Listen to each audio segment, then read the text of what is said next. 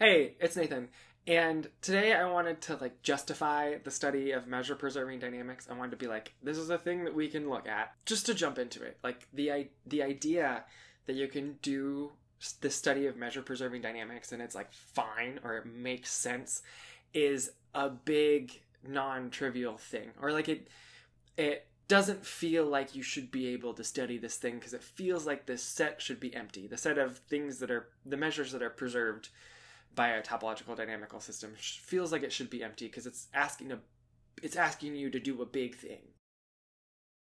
So let me tell you what a measure preserving system is, or a measure preserving map is. So let x a me and y b ni be measure spaces. A measurable transformation t, which goes from x a me to y b ni, is called a measure preserving transformation if me composed with the pre-image of t is equal to ni. So even though this is hard, there is this technical lemma that comes up that says that if you have a pi system that generates the entire sigma algebra, then you can just check this equality on the pi system. So a pi system is just a collection of sets that are closed under finite intersections. And for the rest of this video, you're not really going to have to know what that means because I just want to give you some examples of stuff. And I'll go back to the example that I use for dynamical systems, or that is used often for dynamical systems in a myriad of contexts, and that is the doubling map. So here, our pi system for the Borel sets on the circle, or the Borel sets on the interval 0, 1 under the equivalence relation 0 is equal to 1, is going to be, for us, the collection of unions of intervals, where those intervals could be open or closed, or half open or half closed, what have you. So that forms the pi system. It's closed under finite intersections. If we go ahead and look at an arbitrary open interval on 0, 1, then when I pre-image that interval, I'm going to get two intervals. So you go ahead and you take that pre-image and you find that interval on the y-axis and you go across and you see where the endpoints hit the doubling maps branches, or those lines that go from 0 to 1, and then you draw lines down to the x-axis, and that tells you what sets you have. So in particular, when you take the pre-image of an interval from a to b under the doubling map, what you get is you get the interval from a over 2 to b over 2 unioned with the interval from the quantity a plus 1 over 2 to the quantity b plus 1 over 2. So if we go ahead and check the Lebesgue measure on the circle here, which is just your mathematical formalization of length. So if you're not sure what Lebesgue measure is, just think about length. So if you go ahead and look at the Lebesgue measure of the interval that you had, then you'll get just b minus a. And if you look at the Lebesgue measure of the pre-image of the interval, you'll get b minus a over 2 plus the quantity b plus 1 minus the quantity a plus 1 over 2, which is just b minus a plus b minus a all over 2, which is just b minus a. So measure is preserved here. So anyway, right? So measure is preserved here. Lebesgue measure is not the only measure that could be preserved, right? If we go ahead and instead look at the tripling map, which also preserves Lebesgue measure, and instead we look at the Dirac measure of concentration 1 at the point x is equal to 1/2, because 1/2 is a fixed point of the tripling map, that Dirac measure will be preserved. It takes a little bit of work to see that. You have to remember that you're working with pre-images and not forward images. So you have to remember that if you go backward from anything that contains 1/2, you'll still contain 1/2.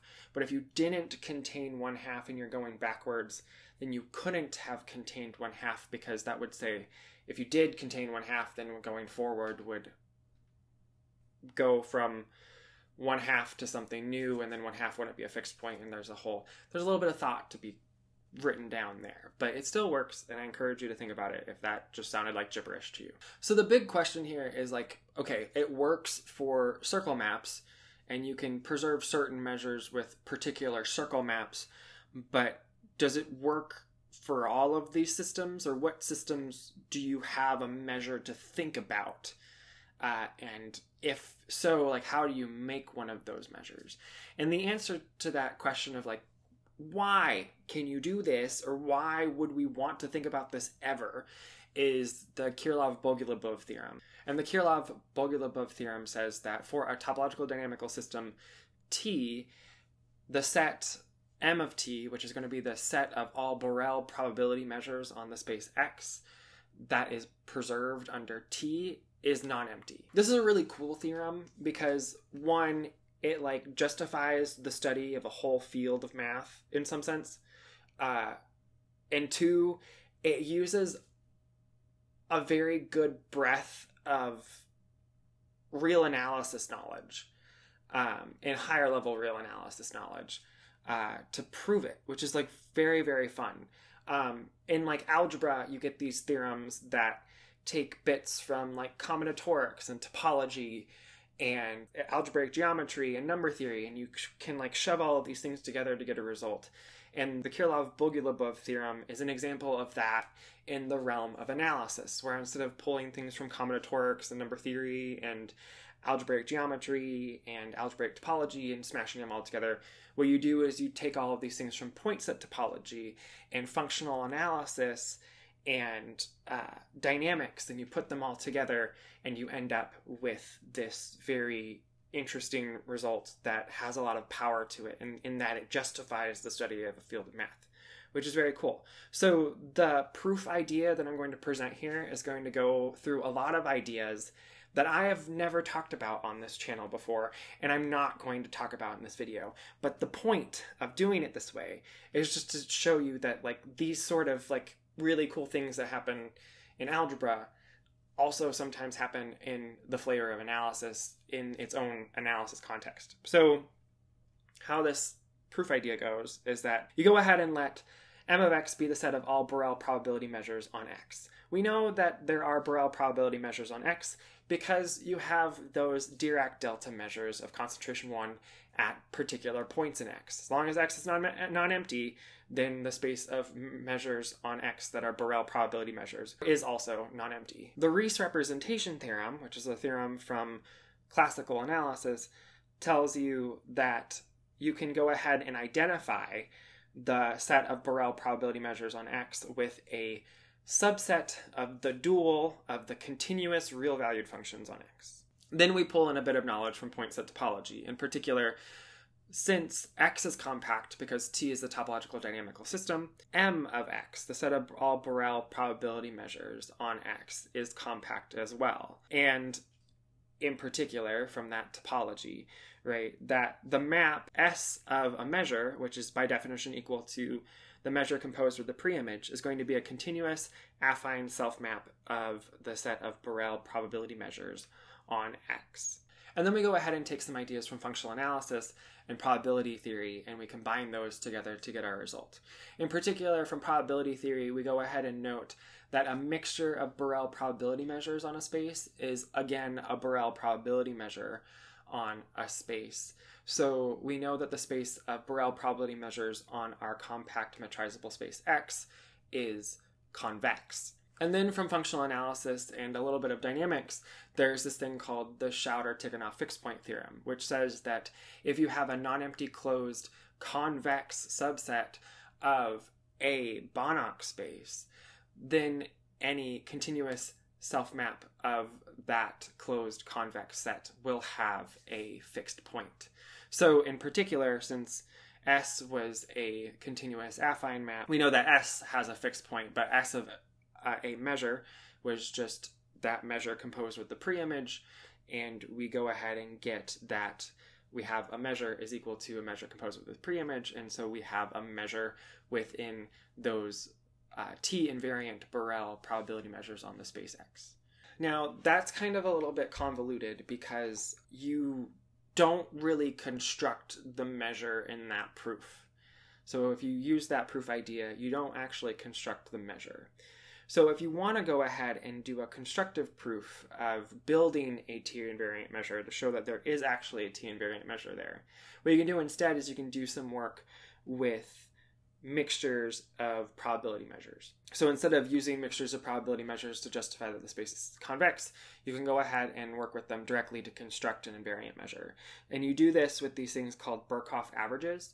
So for a particular measure that is within the Borel probability measures on X, so you could take a Dirac delta measure of concentration 1 at a point, you can then go ahead and define the nth measure as the arithmetic mean of those measures composed with the jth preimage, where j runs from 0 to n minus 1, then you can show that this measure is going to be a Borel probability measure on the entire space for every n. And if you go ahead and limit n to infinity, that limit you can show is going to be a t invariant Borel probability measure on your space. So we've gone ahead and we've talked about certain examples. I've given you a little bit of justification, not a full proof, behind the Krylov-Bogolyubov theorem, which sort of justifies this area of math. And now I wanted to talk about one of the major theorems from this area, or one of the more important theorems historically from this area of math, and that is Poincaré's recurrence theorem. So Poincaré's recurrence theorem says that if you have a measure-preserving dynamical system, so a map on a measure space that preserves the measure and also the underlying topological dynamical system is in fact a topological dynamical system, so you have a compact metrizable space where you're doing your stuff, and that measure is a Borel probability measure on that space. I guess it doesn't have to be a Borel probability measure. It doesn't have to be a Borel, it just has to be a probability measure on that measure space. Then for every A that is measurable, the measure of the set of x's within that A that return to A infinitely often is going to be equal to the measure of the original set A. And which is a very cool thing, right? Which it sort of says that nothing in the closed system escapes itself or escapes its original position forever. Yeah, the proof here is just a little bit of measure theory and a little bit of understanding what it means to revisit a set infinitely often in terms of the discrete dynamical system, or iteration of the map. So we're going to go ahead and begin this proof by defining a set. So let n, which is equal to n of t of A, be by definition the set of all x's within A that never return to A. So under any iteration, n greater than or equal to 1, you're not going to enter A again. And then also we're going to define for every k, we're going to let n sub k to be the set of x's within A that never return to A after the kth iteration, or at the kth iteration and beyond, rather, I should say, because we're going to use greater than or equal to k.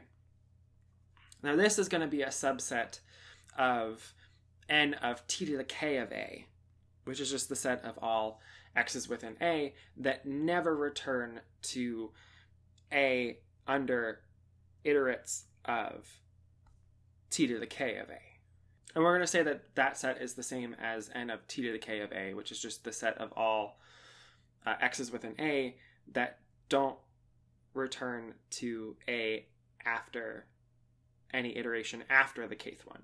So by definition of n intersected with any of its preimages is empty. And the reason for this is that n is a subset of A, and it's in particular the one where x's never return to A after iteration. So if you were to go backwards and find an x that was both in n and in this preimage of n, then that x would be in A, and it's not supposed to go back into A ever, and that x, so you'd have a contradiction there. So just by the definition of n intersected with t inverse n of n is equal to the empty set for all n.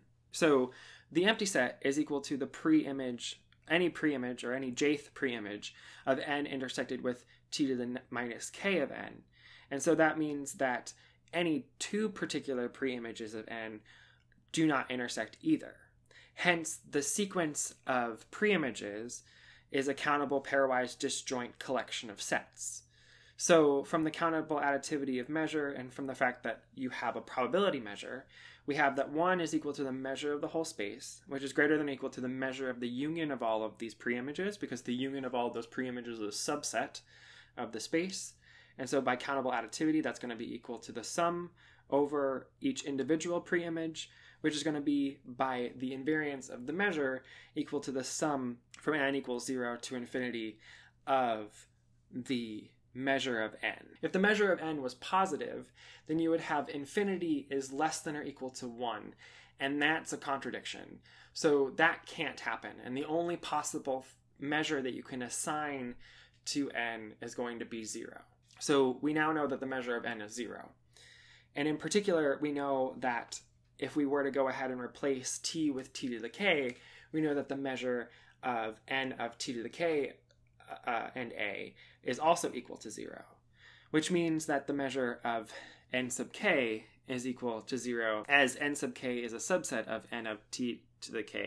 And so if you go ahead and take the measure of the union of all of those n sub k's, as k runs from 0 to infinity, you're going to get 0, because a countable union of measure 0 sets is also measure 0.